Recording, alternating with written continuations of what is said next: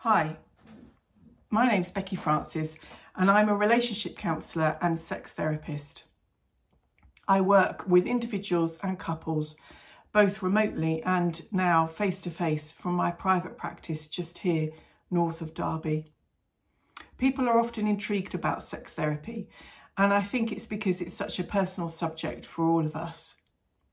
So in the initial assessment, I try and put people's minds at rest, and we talk about the goals they want to set and how we might work together.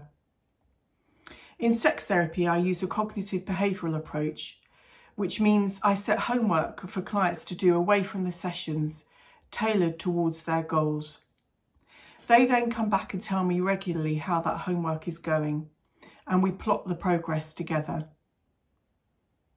It's really important in both relationship counselling and sex therapy that we build on the therapeutic relationship. Confidentiality is key, and creating a relaxed and informal environment for clients to feel free that they can talk openly. I often say to clients that at the end of therapy they never have to see me again, and I think that can really help when they're talking about such personal issues. Common problems in relationship counselling could be the aftermath of an affair. It could be trying to raise a young family and juggling work and maintaining the couple relationship in that season. It could be issues in the wider family, such as parental relationships or sibling relationships and the impact that has on the couple relationship. In sex therapy, common issues are erectile dysfunction, which actually impacts on over 50% of men at some point in their sexual life. It could be low desire, and that could be for a variety of reasons. Sometimes that could be because of the menopause.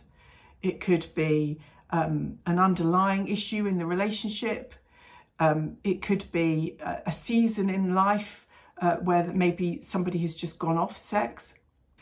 And there is another common issue that people raise, which is a condition called vaginismus, which basically means painful sex for women. Once we've established that there is no medical condition, so I will often suggest to clients that they see a GP, we then talk about the psychosomatic issues, and there's a really high success rate in sex therapy in achieving goals.